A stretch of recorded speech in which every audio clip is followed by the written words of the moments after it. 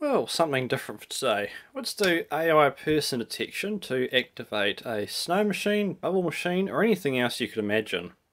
Bill Porter has presented on using artificial intelligence human detection with security cameras to activate a snow machine.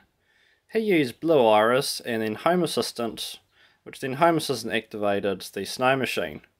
But what if we don't have Blue Iris and we don't have Home Assistant? Well, let's try something else. For this, I'm going to use another IP security camera, which has the human detection built in. But importantly, this camera has a relay built in, and there's wires on the fly lead that we can use. So this particular security camera is Dahua technology brand. There are many other brands that also have input outputs, such as Access Communications. They have external I/O modules, plenty of other brands. On this camera's lead we have the network jack, which also supports power over Ethernet, a separate 12-volt connector, audio in, audio out, and this little lead right here is the one we're after. This has relay on it and also an alarm input signal. This we can activate the relay with based upon a human being detected, a vehicle being detected, or whatever else we want. It's important to note that not all cameras have the alarm input connectors that we need for this project. However, some camera recorder units, like the one I use, has screw terminals at the back for a relay output as well. You could use those instead. However, with the camera having it built in, it means all you need is literally just the camera. And these can save to their own built-in SD card slots. So how does the relay output on this camera work? Well, it's just two wires here, and they effectively just connect to each other internally in the camera. In this example, I'm going to be activating a bubble machine when the camera detects a person. My bubble machine uses 230 volts AC, which is the voltage in New Zealand. These cameras cannot switch mains voltage directly. They have a maximum rating as specified in their user manual. So to safely switch 230 volts, I have this Trickle Star PC saver, which is literally an extension cord with a relay in the middle. These things were designed to turn off peripherals on your computer when your PC powered off and wasn't providing power at the USB port. So if I apply 5 volts here, the relay internally will click on, and then we'll have power output at the end of this extension cord. So let's get this wired onto the camera. Effectively all I need to activate this relay is just take 5 volts DC, we'll have our plus and minus, and we just need to connect it to the relay. Just like that, this relay would power on. But instead we're not going to connect the power supply directly to that because it's just going to be on constantly. What I'm instead going to do is have the relay, let's draw a relay over here. There's plus and minus to the relay. And I'm going to connect a 5 volt power supply in the middle of this. I'm going to draw a negative terminal and positive terminal of this power supply.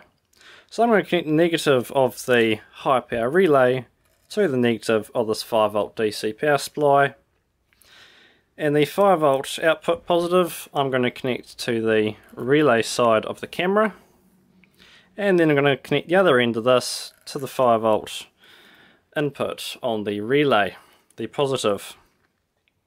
Effectively now, positive is not linked directly between the relay and the power supply, instead it is switched by the other relay inside the camera.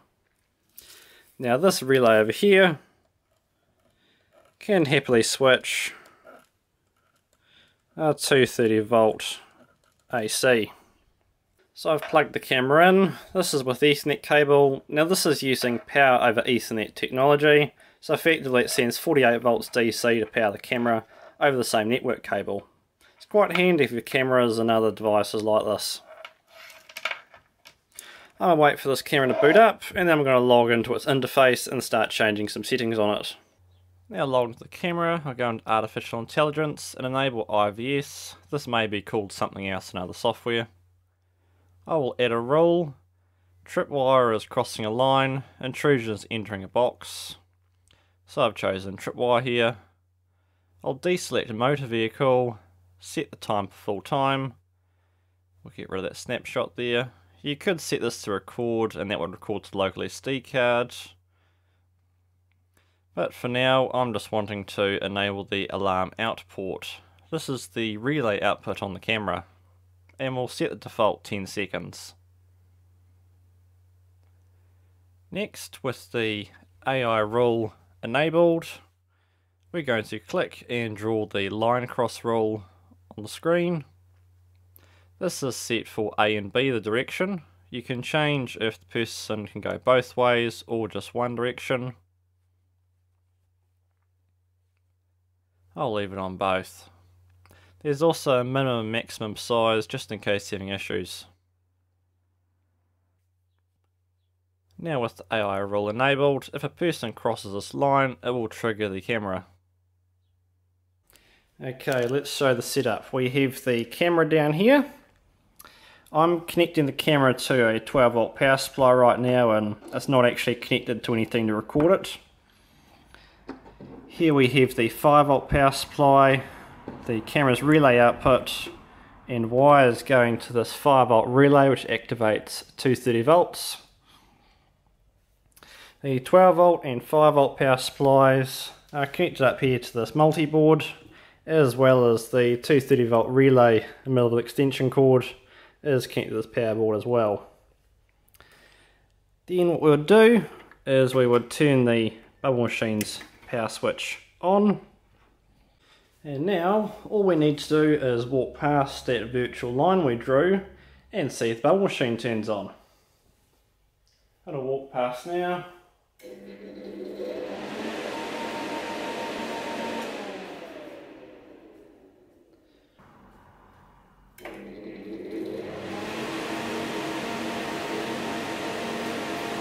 And if you keep walking back and forth, it won't stop. So just like that, we have made our artificial intelligence human detection to turn on a bubble machine for us. If you have any questions of how I've done this, please leave them in the comments below on this video.